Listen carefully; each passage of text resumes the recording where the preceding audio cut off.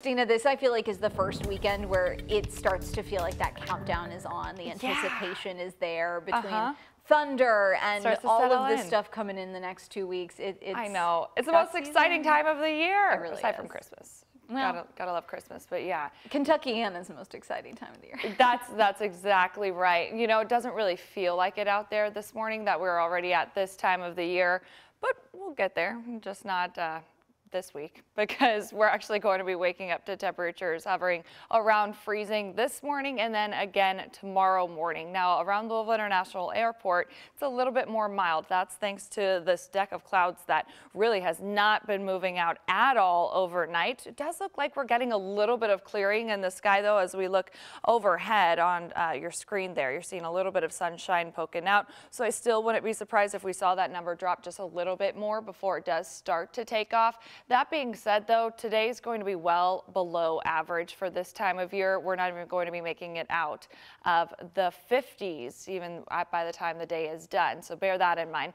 Out the door this morning, you'll certainly want to keep that coat on. You can probably lose the winter coat this afternoon, but you're still going to want to have some sort of extra layer because it's going to be very slow to see those temperatures warm up. In fact, most of us still in those 40s. By mid-morning this morning into this afternoon, we'll still be dealing with a good layer of clouds out there, but some peaks of sunshine from time to time for you folks in southern Indiana and farther on down to the south.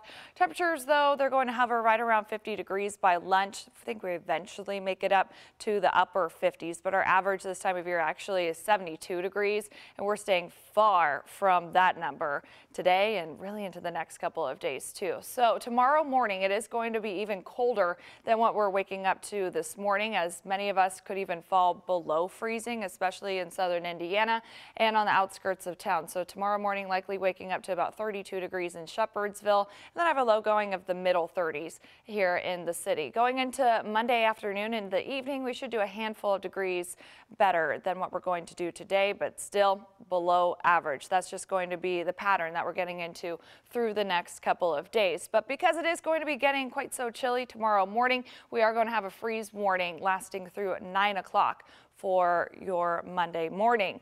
Here's a look at what we could wake up to. Temperatures below freezing by just a couple of degrees, maybe even a rogue 29-degree reading, Paoli over to Cordon. So needless to say, you will really want to bundle up if you're headed off to work tomorrow morning or bringing the kids off to the bus stop. Other than that, though, into the afternoon, we're going to do okay. Into the next few days, it's just going to be below average. That's until we get to Wednesday, Thursday, and Friday. That's when stuff gets a little bit more unsettled. But as I mentioned, yeah, it's going to be chilly through the next couple of days. It's not really going to feel like we're already in that derby season, at least not this week, as we're only crawling to the upper 50s today. 60s tomorrow and each and every afternoon for the next 7. Only going to be making it in the mid 60s or the upper 60s as we head into next weekend, but we are going to be dodging that daily chance for a shower or storm Wednesday through this time next weekend. So try to get outside over the next couple of days. Just make sure you're packing on that sweater if you're headed out and about for the next couple of afternoons.